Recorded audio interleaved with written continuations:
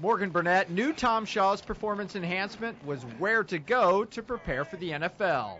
Just by going off his resume, you'll be impressed just by all the people that he knows and just seeing the great things he's done with previous players and with Calvin Johnson coming from Georgia Tech and just seeing the good job he did with Calvin Johnson.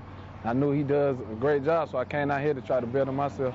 14 career interceptions show the Georgia Tech safety's playmaking ability. As a DB, that's your main goal, is to go out and get interceptions. And for me, being fortunate enough to come away with 14, and that's the second most in Georgia Tech school history, and just the people that came before me at Georgia Tech and just having my name on the list with those great players, that means a lot to me, and that's an honor that I would cherish for the rest of my life. Guy that can go hash sideline to sideline.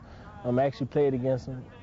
I did a good job. Didn't let him pick me off, so we don't have nothing to talk about out here. But, they beat us a couple times. But just to come out here and see his work ethic, a guy that you played against, and you see the tremendous talent that he has. I've had a lot of great football players that have come through our program, but this is a kid that I called Bill Belichick, and I said that this is a 10-year NFL player. Coach Shaw has worked with hundreds of players during his training career, so when he says that Morgan could be one of his best ever, well, that carries a lot of clout in NFL circles. It motivates you to work harder, especially coming from someone like Coach Shaw. You don't want to let him down, so it motivates me to keep working hard and try to prove him right and prove myself right.